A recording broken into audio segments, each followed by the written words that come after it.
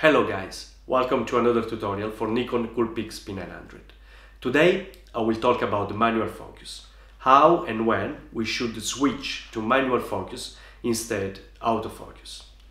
Imagine this situation: we are at the park and we found this beautiful bird, but it's standing on a tree. There are a few branches and leaves between the bird and us. If we are on autofocus, the camera doesn't know that we want to keep on focus only the bird, but the autofocus will set on focus any object closest to the lens. It's time to switch on manual focus.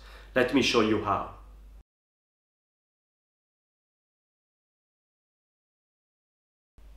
To use the manual focus on Nikon, we need to set the camera on program or shutter speed priority or aperture priority or manual.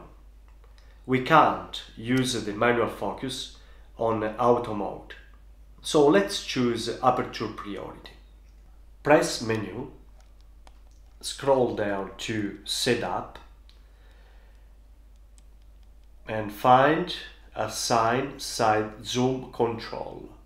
Press OK and now select manual focus. Press OK again and exit from the menu. To switch to manual focus from autofocus, you need to press down the dial in the middle of the camera, where is the little flower. Press down, select manual focus, press OK.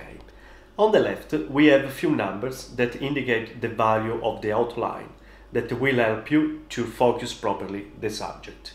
On the right, we have the distance. So the flower means the macro, when you have the subject very close to the camera.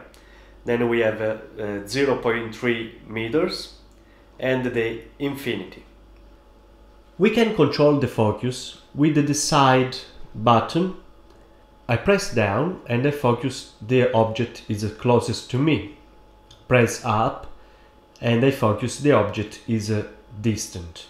If I want to have more control, I can rotate the dial around the OK button. So if I rotate on the right side, I go to